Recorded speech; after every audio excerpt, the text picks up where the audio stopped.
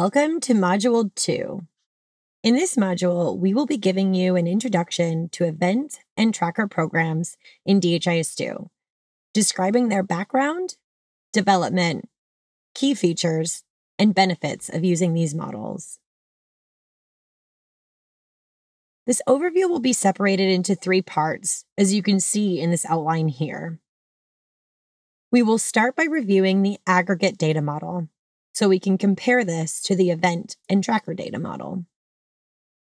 In Part 2, we will discuss event and tracker program development, as well as some key features that are used in event programs. In Part 3, we will go over the apps that are used to collect and analyze data and some of the key benefits of the event model. With this in mind, let's get started. Let's start with the aggregate model in DHIS2.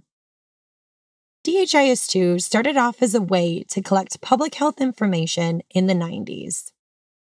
Traditionally, the collected data were aggregated.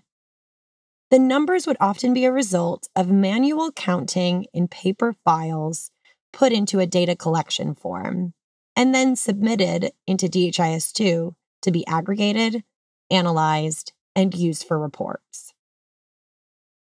To give you an example of the aggregate data flow, the data are often held in a register book or line list, similar to this cholera outbreak monitoring line list, which includes individual level information on patients and the services provided to them. From the register book or line list, the data are aggregated or tallied to a data collection form, similar to the data collection form shown here. This is the data that we eventually analyze in the form of reports, graphs, tables, etc.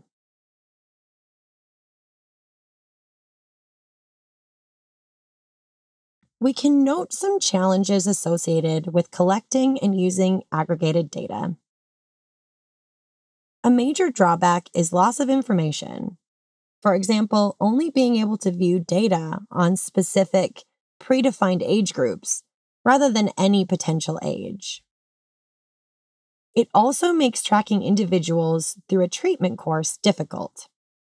A great example of this is comparing vaccination data. In an aggregate system, we can calculate vaccine coverage, but we are unable to track a single child through their vaccination schedule, ensuring they are fully immunized.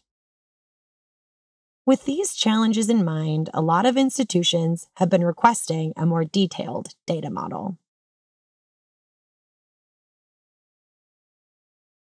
That request has translated into a lot of improvements in the events and tracker module in DHIS2. This module is meant to fill the gaps of the aggregated data model and allow for individual level tracking or collection of anonymous event-based data. A lot of the times we talk about tracking an individual that we are providing services to, but it's important to note here that we are tracking an entity, which means it doesn't have to be a person. It could be a commodity, for example, stock of ready-to-use therapeutic food in a nutrition program, or insecticide-treated bed nets that are distributed through an antenatal care program. The event and tracker models are best utilized as a basic transactional system. While it can track similar service information like an electronic medical record system does, it's generally used to track only certain programs or events that are predefined and not necessarily all services provided to the individual.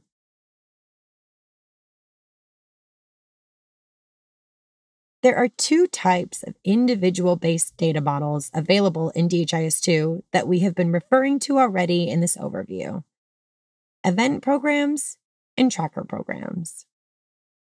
Event programs are anonymous, individual events where no person or entity is tracked.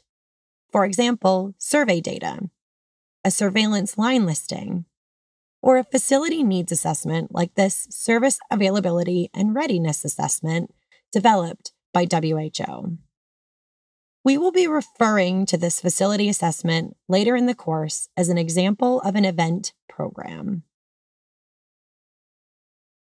Tracker programs are the second individual-based data model.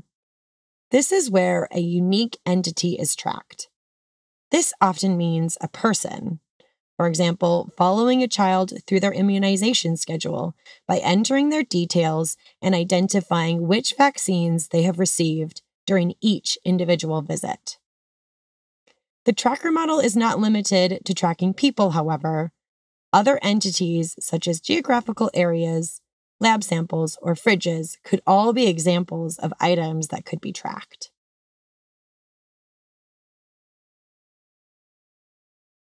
To summarize, the key difference between the two models is that tracker, as the name implies, involves the registration and tracking of a unique entity across multiple services and visits, whereas the event model allows for collection of individual-level data without the ability to uniquely track this information.